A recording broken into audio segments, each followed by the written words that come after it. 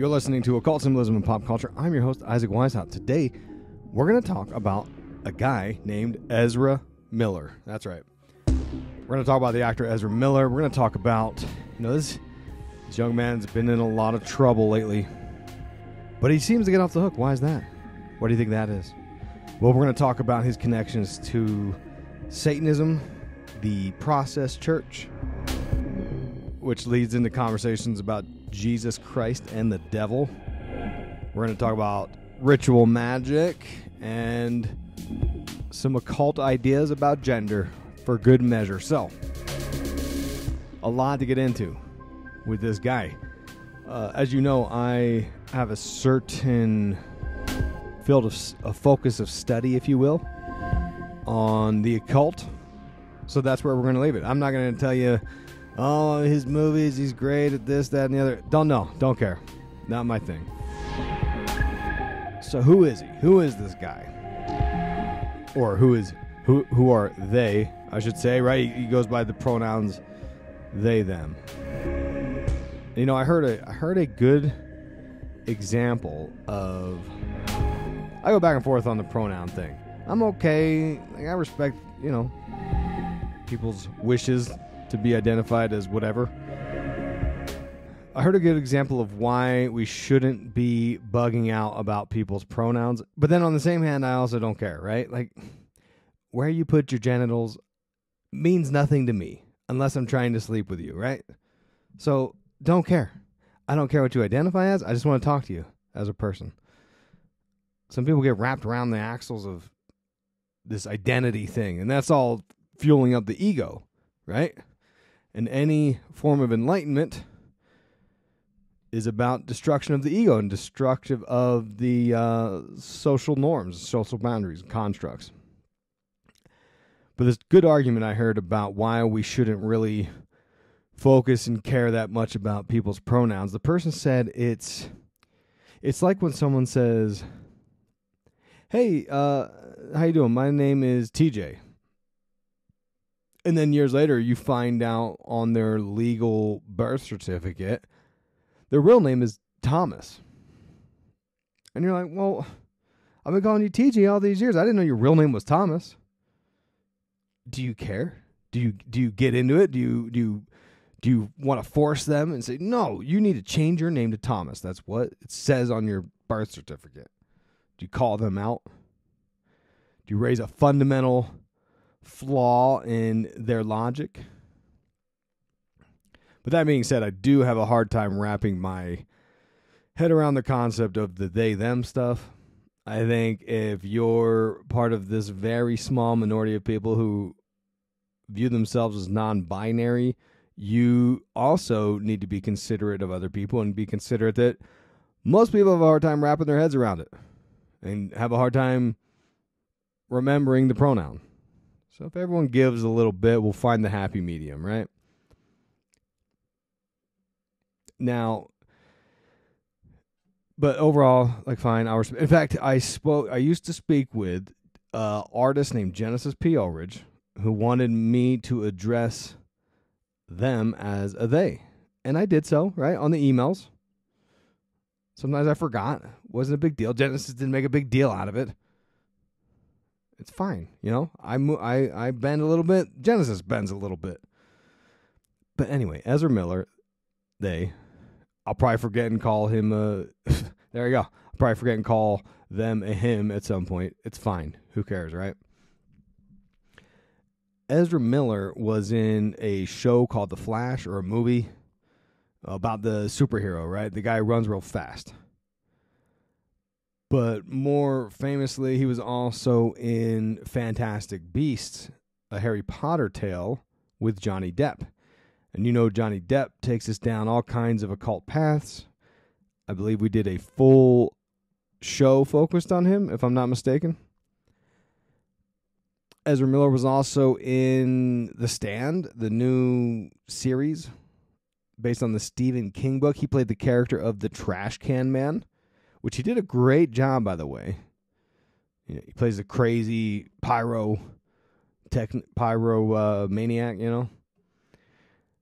And I realize I am now actually talking about his works of art. I said I wasn't going to, but there we are. But he came out back, I don't even know, 2017, and praised as a icon of the queer community and a non-binary king, they call him, right? And in 2018, GQ Style put him on the cover and wrote, "Please God, tell us the next generation of movie stars is going to be like this." All right.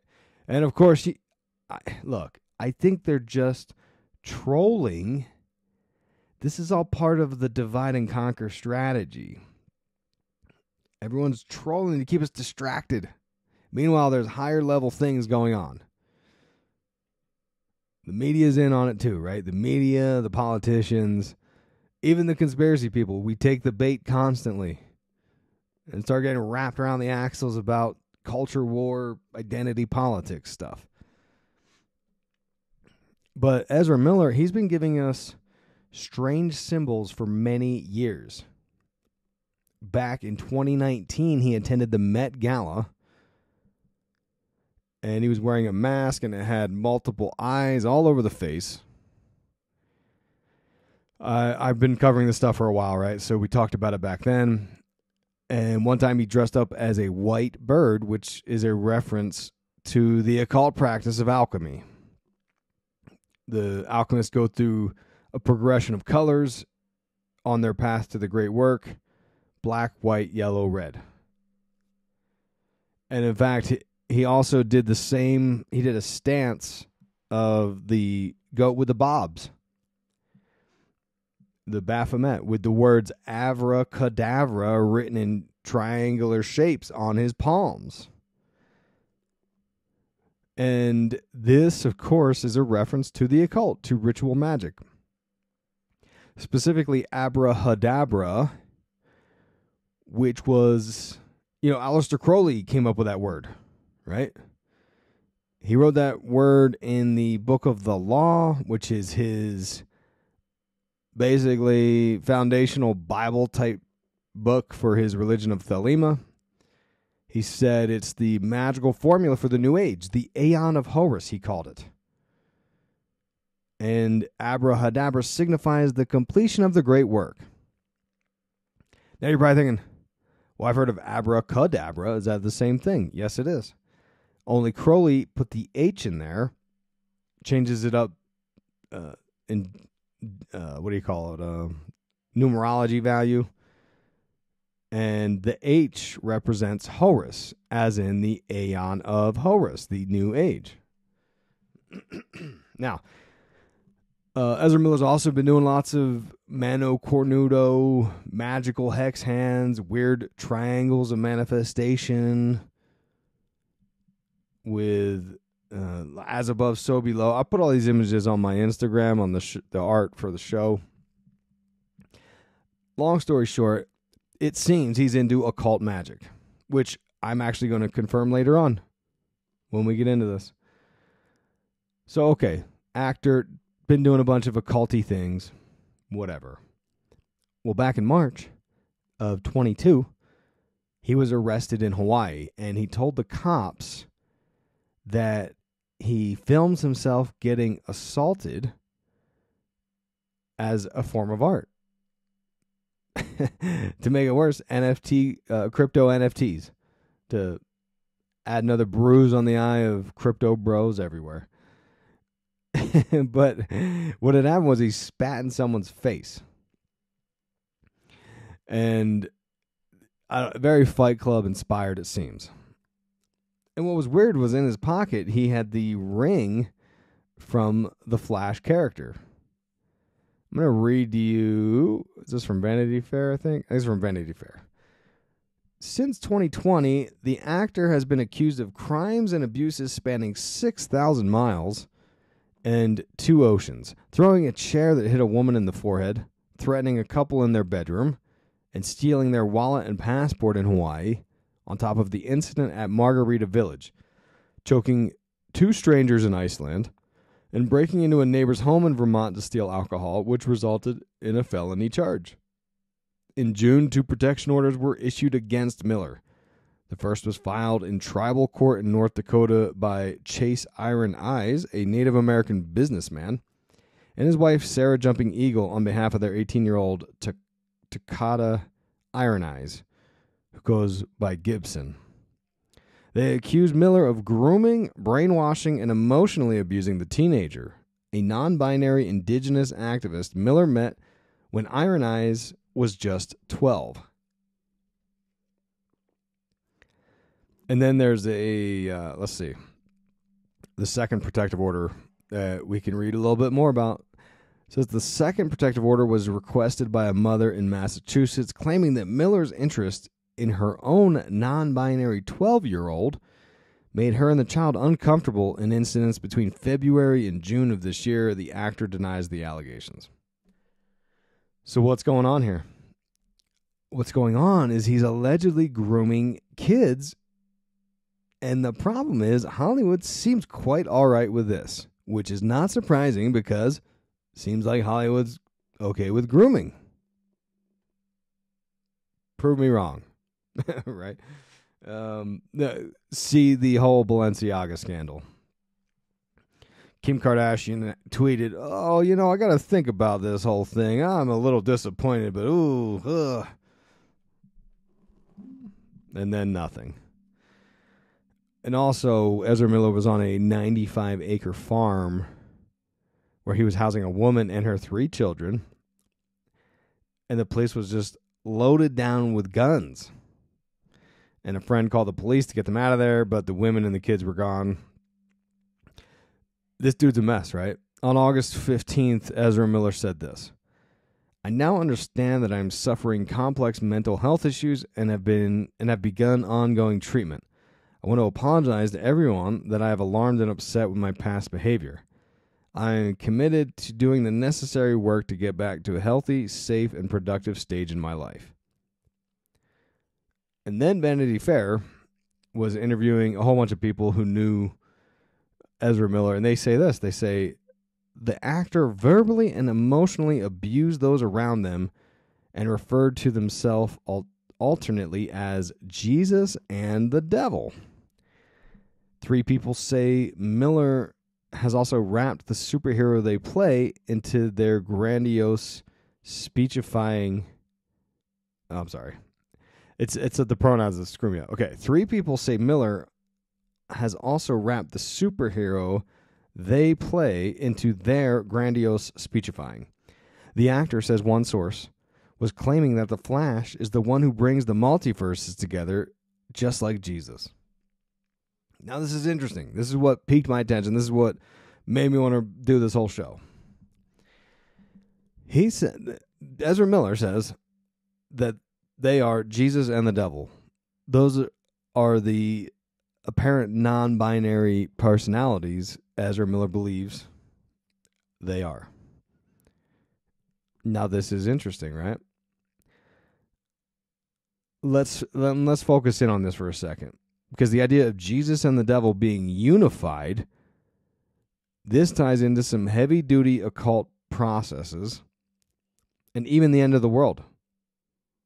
Eschatology, they call it, which you're going to find out. It turns out Ezra Miller is trying to bring about the end of the world. Illuminate, confirm, all day, right? You got to go back to the 1960s.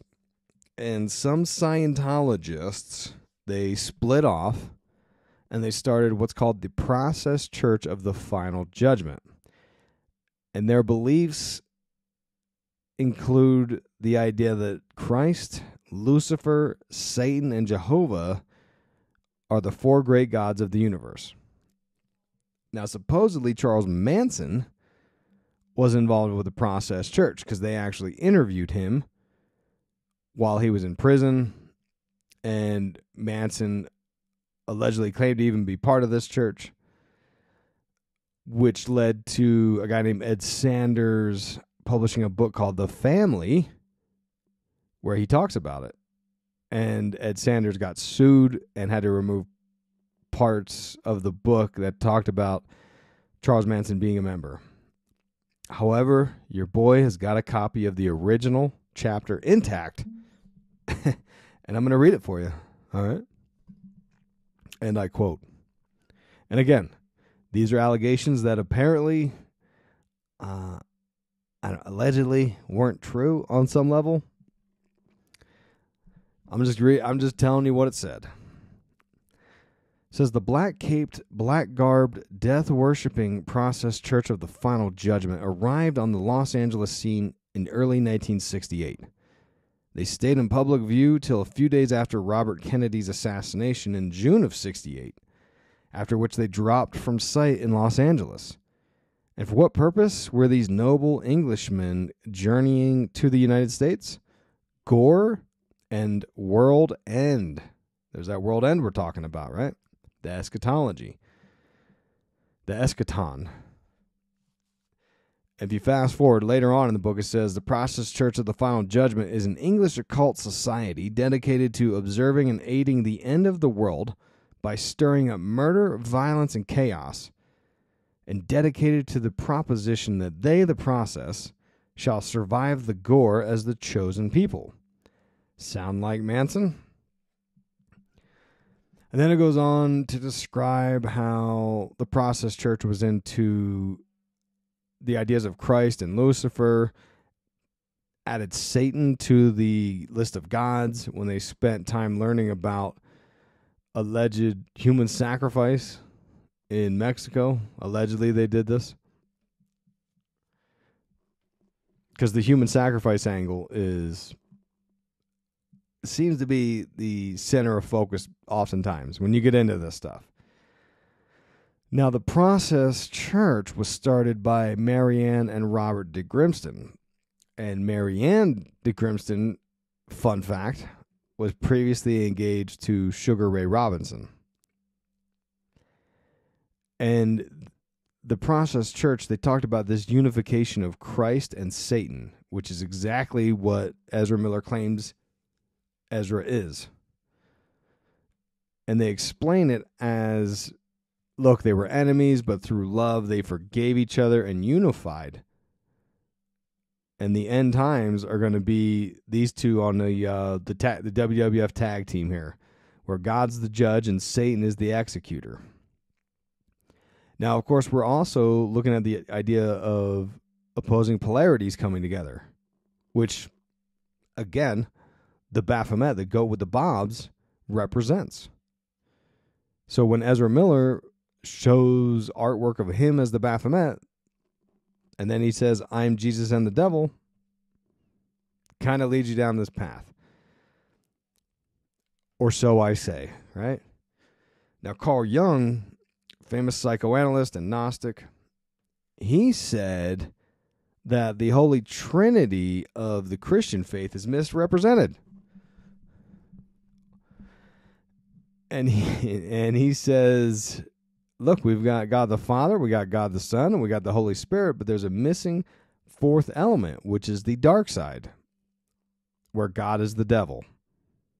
You know, God created all things, so he created the devil. And the Process Church, now they would end up splintering at some point, I think in the 70s or 80s, and most of them ended up in Utah and starting the animal sanctuary called Best Friends Animal Sanctuary. Okay? But now don't start protesting Best Friends. They all they do is rescue animals now. In fact, they saved those pit bulls that Michael Vick was abusing. And hell, I'm even thinking about driving down there to get a parrot. So, but one thing you'll find with the occultist, and this is where we find common ground with some of these occultists, they're very much into the protection of animals and the environment, like Charles Manson, right? Charles Manson started ATWA, Air, Trees, Water, Animals. So all this is going on, right? And this Vanity Fair article goes through this whole spiral timeline. And the guy's been busy. I mean, what the hell? He, like I said, he had choked out a woman in Iceland. But here's what's interesting. I'm going to read you from that part. It says, while in Iceland, Miller was accompanied by Jasper Young Bear, a 55-year-old North Dakota medicine man the actor had hired as a spiritual advisor. Young Bear seems to have stoked Miller's outsized vision of themselves. Jasper was telling Ezra that he wasn't a part of the movement, he was the movement. That he was the next Messiah, and that the Freemasons were sending demons out to kill him. The Freemasons are sending demons out to kill him because he's the next Messiah.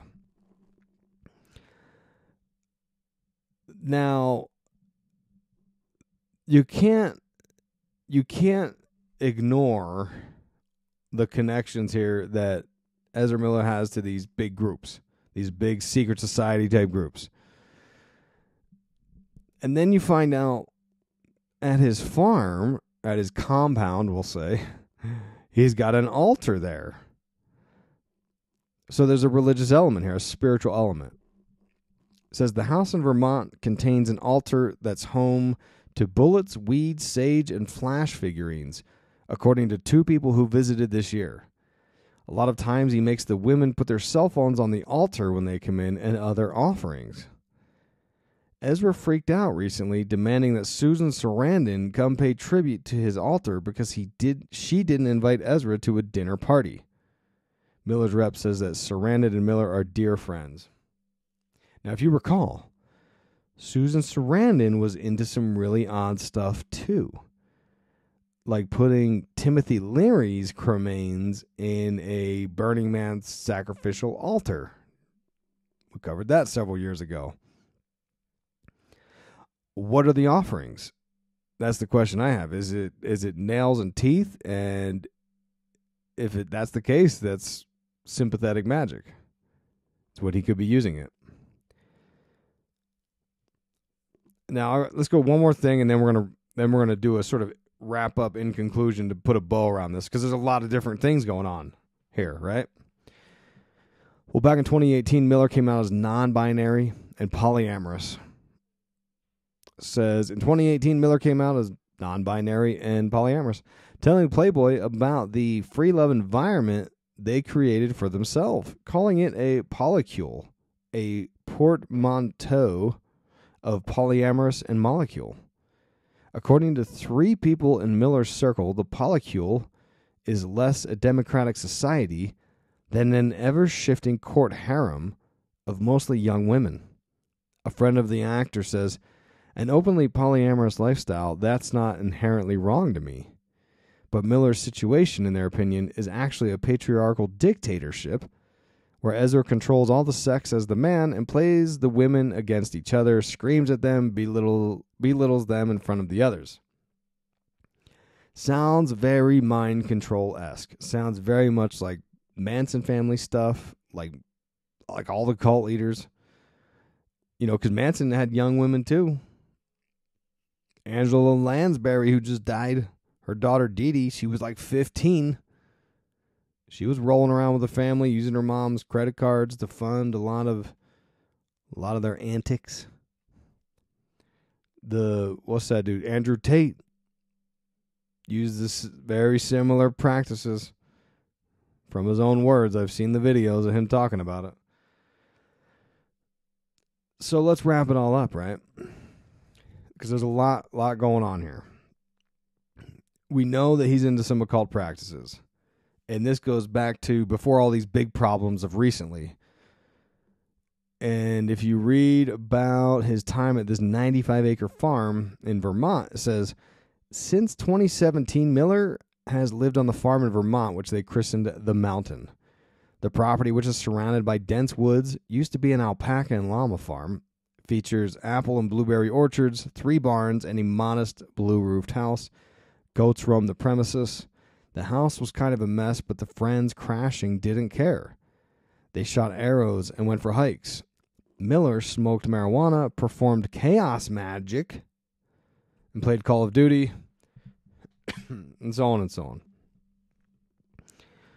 So the chaos magic that he was performing, the ritual magic of chaos magic, which kind of says you'll use any sort of character, any sort of archetype to make the magic work for you? Was he opening up doorways doing this chaos magic? He had a shaman with him at the time, if you recall. All right. And if he's opening up doorways, who is it for? Well, it's for the end times. All right. He's trying to bring about the apocalypse, which is part of the process church of the Final Judgement. I'm going to read you some more. It says, Ezra is Jesus, and Toccata's an apocalyptic Native American spider goddess, and their union is supposed to bring about the apocalypse, recaps one person. And that's the real reason everyone is so opposed to them being together. Iron Eyes' mother, Jumping Eagle, has heard Miller's story too. They say they are some kind of messiah, and they're going to lead an indigenous revolution. So again, the process church of the Final Judgment is about unifying Christ and Satan, and that's what Ezra Miller claims that Ezra Miller is. And that's what's being accomplished. And what about the grooming? Why is everyone okay with him grooming all these kids? Allegedly, right? These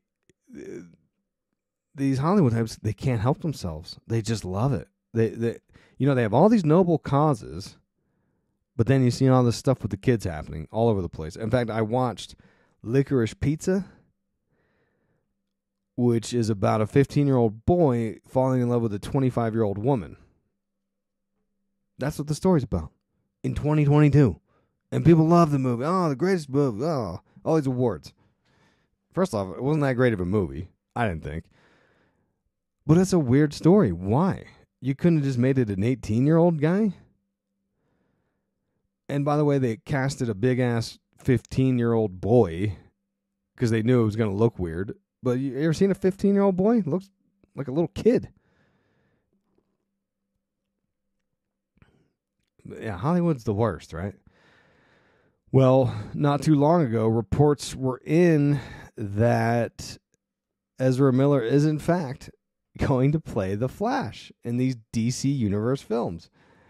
And guess who's the director? James Gunn. All right. And if you recall, back in 2018, Disney, of all people, actually fired James Gunn from the Marvel Universe. Why did they do that? Because he was tweeting jokes about rape and pedophilia. Jokes like, I like when little boys touch me in my silly place. Not funny. Jokes like, the best thing about being raped is when you're done being raped and it's like, whew, this feels great not being raped. And look, I don't agree with cancel culture. I think you should give them a path to redemption.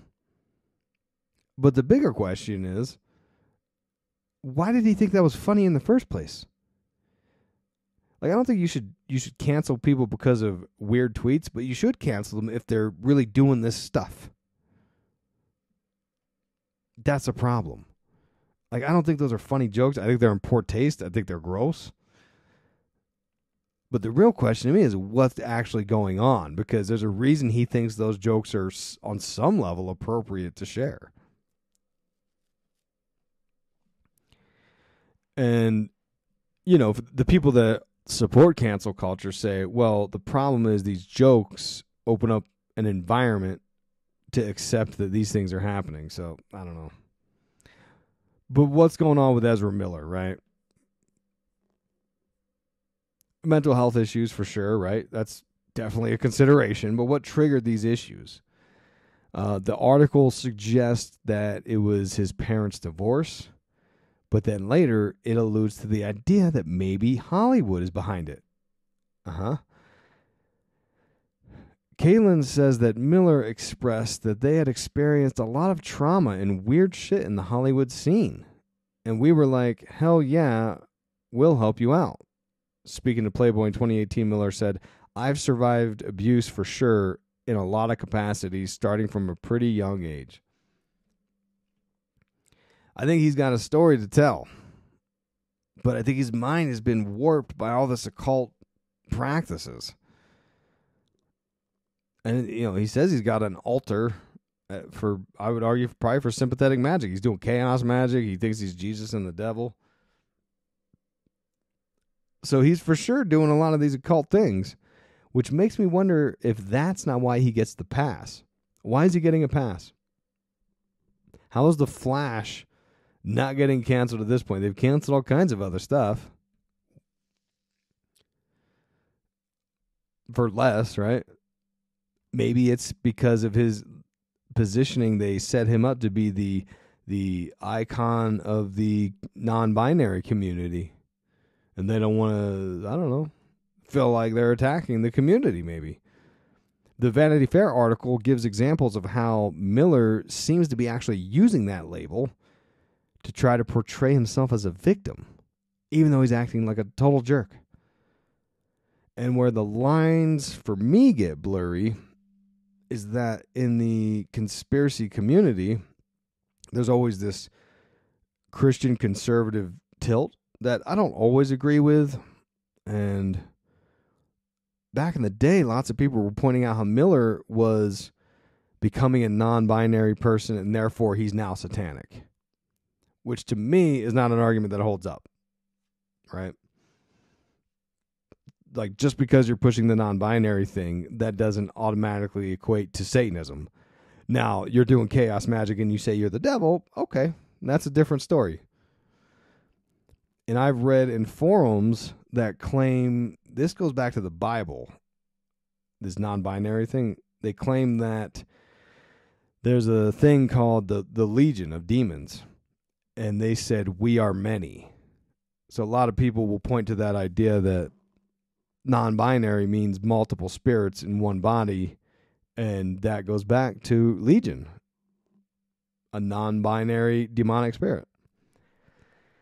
Now, one damning argument I read was Ezra Miller's own statements from a GQ interview, and the cover of that particular GQ magazine shows him covering up one eye. Again, the all-seeing eye, the idea of being enlightened into the waves of the dark arts and the occult.